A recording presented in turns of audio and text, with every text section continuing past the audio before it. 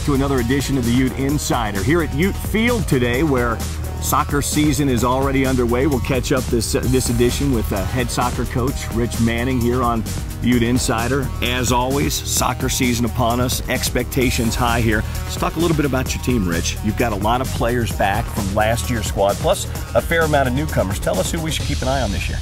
Well, I really love the team. They have a really fantastic spirit. They're hungry. I think they had a lot of close losses last year that are kind of spurring them on.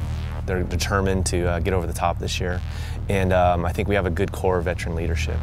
And I would say, you know, starting in the back with our goalkeeper, Hannah Turpin, our two center backs, Lauren Dudley and Lauren Porter, and our forwards, Erin Daly and Lauren Hare, we have a good core of people to kind of show the way. You've set a championship pedigree here at the University of Utah. Expectations are always high. What are your personal expectations for the team this season? I think we're a developing team. I love the team, I love the talent, and I love the character.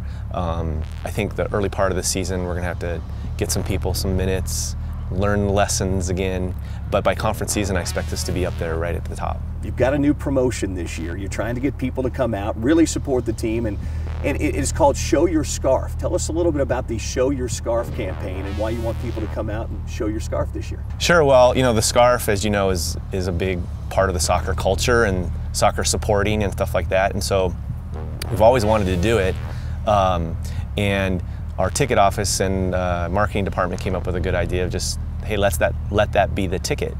And so if you buy a season ticket, your scarf is your ticket. You get your scarf, and we want everybody to have that at the stadium, showing their colors, showing your scarf, as we say, and making the stadium atmosphere fantastic. We talk a little bit about the newcomers on your team. Let's talk a little bit about the newcomers to your coaching staff. You've got two new assistants on your staff this year. Who are they, and what are their roles on your team?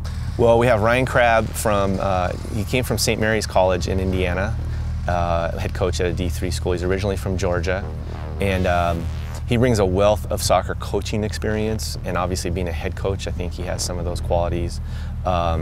He's a fantastic recruiter. He'll be working with our defense quite a bit this year.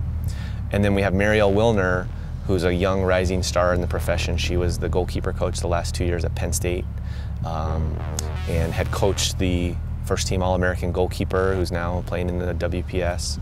And she brings a lot of goalkeeping knowledge and energy and spirit and stuff like that. So she'll be working with the goalkeepers. She's also been a big force in the Show Your Scarf campaign.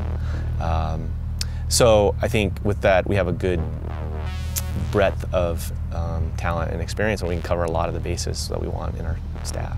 And finally, the question that every Utah coach has been asked this summer, the Pac-10. What was your reaction when you heard the invitation was extended earlier this summer? And maybe more importantly, how about the move next year to the Pac-10 and what impact it will have on your program? The move to the Pac-10 had been rumored for so long. I guess it was kind of like a breath of relief. Well, I guess it is actually finally happening.